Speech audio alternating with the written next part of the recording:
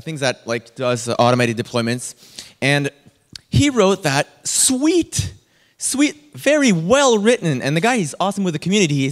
He accepts contributions, and it's all declarative. You can define how your machines has to be built. You run the script, and it builds the machine, makes it idempotent, so that you install a postfix, put that thing in the config file, run it again. It just ensures things are in that state. It's very cool. You should have a look. Ansible.cc. I'm not interested in that. I get no money from that, but I'll get money from my talk tomorrow at 3:45, I think, on gevent.io for the real-time web. We're going to do a live demo. We're going to code 45 minutes, and we're going to build Google Analytics. Are we done? Okay. Thank you very much. All right. And now we have Todd Whiteman talking about developing Python with the Komodo IDE. Yeah, hi there, everybody. I work for ActiveState, which is a small hippie town on the west coast called Vancouver, and I work on Komodo. So the first thing to know about Komodo is that there's two different flavors, Komodo Edit and Komodo IDE.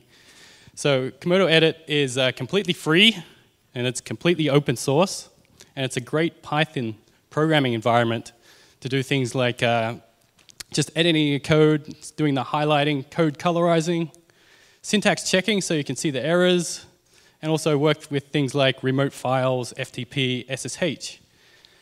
And both Komodo IDE and Edit work on Windows, Mac OS, and Linux.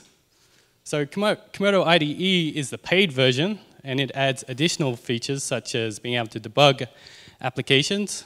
So that's when you're running an application, you want to look at what it's doing real time. You can stop it, inspect the variables, see the call stack, that type of thing. If you're using source code control, then it provides facilities such as for Git, if you want to do a checkout, see the status of your files, commit, push, pull, all of that directly from the IDE. Save you having to go to the command line.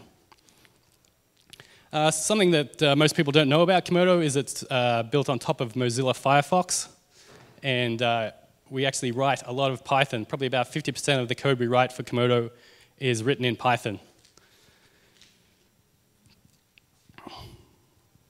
So, Notepad. No programmer out there should be using Notepad. There is a lot better alternatives. So, this is what Komodo IDE looks like. And what it's showing is the code highlighting here. On the left, there's the code outline, so you can quickly jump around your functions, classes for your particular files. And down the bottom, it's showing debugging, where you can see the variables at runtime, the call stack. Syntax checking, so you can see the errors directly in your code, and that'll basically stop you from committing some bogus code or trying to run an application that's not correct. Save you some time. For Python, it actually works with PyFlakes, PyChecker, PyLint as also the standard interpreter for sanity checking. So some of you might have seen Mike Fletcher's talk about code profiling this morning.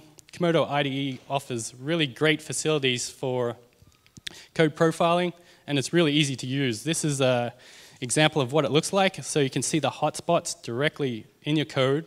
What's really great is each one of these items you can interact with and see the underlying code directly in the user interface there. And it also supports both Python 2 and Python 3.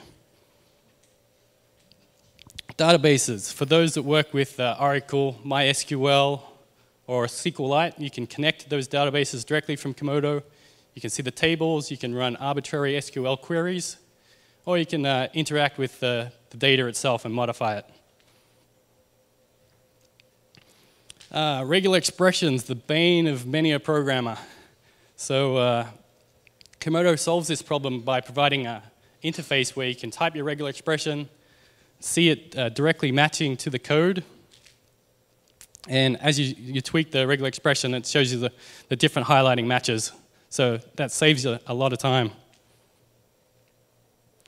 One of the new features of Komodo IDE 7 is code collaboration, which allows multiple people to work on the same file at the same time, no matter where they are. And you can see the changes that developer makes. Really great for code reviews, pair programming, and just hacking on some code with a remote employee. So in summary, I'd just like to hope that I provided you some compelling reasons to look at Komodo.